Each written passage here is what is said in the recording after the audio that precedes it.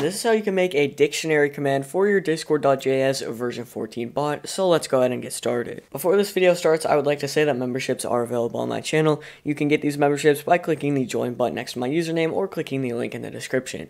If you get the super god tier or custom bot tier, you will get access to pastebins, meaning you can copy and paste the code from my videos into your Discord bot or website so that you don't actually have to type it out. If you get the custom bot tier, me and my team will code you a personalized custom Discord bot. If any of this seems interesting to you, go ahead and click the link in the description or the join button next to my username, and let's go ahead and get started. We're going to start off by going over to community, and we can create dictionary.js. In here, we can go ahead and start by defining a couple things. So we can do const, do slash command builder, and we can do embed builder, and then we can do equals require, and we're just going to get discord.js. Then we can do module.exports equals, we can open this up, data, we'll do new slash command builder, we can do .set name, and this is going to be a dictionary, and we can do .set description. In here, we're going to say this gets the definition and examples of a given word, just like that. Then we can add a string option. We can do option, arrow function, option.setName. In here, we're going to get word, and then we can do .set description.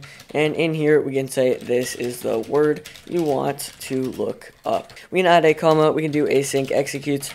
We'll do interaction, and we can go ahead and open this up. In here, we're going to actually go ahead and get our word. So we can do const word equals interaction to options.getString. In here, we can just get our word string, just like that. Then we can actually go ahead and get the data. So we can do let data equals await fetch. We're going to use a fetch API, just like the meme command. In here, we're just going to go ahead and copy and paste the link that I put in the description below into the string right here. And then after the last backslash, we can just go ahead and open this up, and we're just going to put in a word. Like I said before, if you don't want to actually have to type out this link, that will be in the description below. We're going to check to see if there is data to begin with, because if there's not data on this API, then that means the word doesn't exist. So we can do if, and then data.status text equals, and we can do it not found. Then we can just go ahead and open this up, and we're going to return interaction.reply. We can say content, and in here we can say that word does not exist. And we can make this informal, so EPH, make that true. So now we can actually go ahead and get some information. So we can do let info equals await data.json. And we come down here and do let result equals info, and then we can put a 0 in here. So this is going to allow us to actually access the information in the API link. We can actually get that information by doing await result.meanings.map. And we can open this up. We're going to open this up again, and we're going to do data, comma, index. Then we can go ahead and open this up with an arrow function. We can do let definition equals data.definitions. And then we can open up a bracket. We're going to do 0.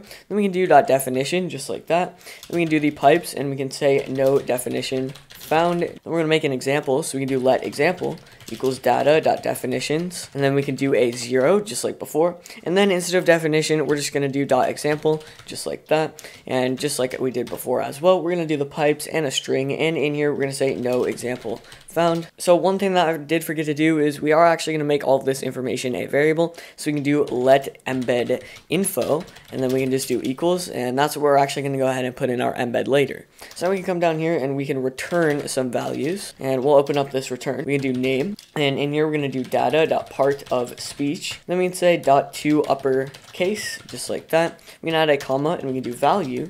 And in here, we're going to get a backslash tick, backslash tick, backslash tick 3 times. We're going to do a space, and we're going to say definition. And then we can go ahead and input our definition in here, just like that. Then we can do backslash n, we can do example.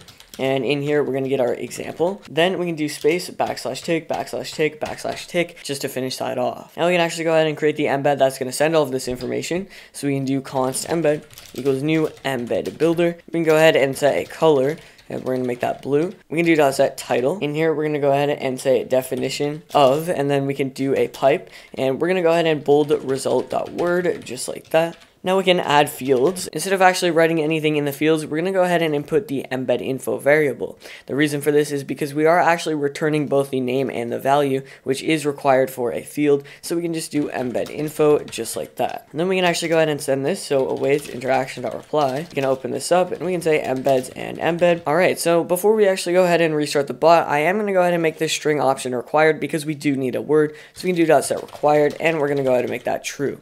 So now that we're done with all of this, this, we can actually go ahead and restart the bot and test this out. So we can do /dictionary, and in here we're going to go ahead and input our word. So I'm just going to do word, for example, and as you can see, it's going to go ahead and say definition of, and then the word that we inputted, so that's going to be word. It's going to go ahead and give us the noun, verb, and interjection definition. So as you can see, it's going to say the definition, going to go ahead and give the definition, and if there's no example in the JSON file, then it's going to say no example found. Now you're going to notice that here it says no example found, but here it actually gives an example. That's just because for some cases there will be an example saved in the file, and other cases there won't. So we can go ahead and test this out a couple more times. So we can do /dictionary, and we can just do something like YouTube just to see if that works. So as you can see, it pretty much works for every word because this is an actual dictionary JSON file. Now I am going to go ahead and test out inputting an invalid word into the dictionary command to see what happens. So if we do /dictionary and we just put in a couple of letters just like that, it's going to say that word does not exist because it could not find it in the dictionary JSON file. So that is how you can code a dictionary command for your Discord.js version 14 bot. If this worked for you, go ahead and leave a like and subscribe.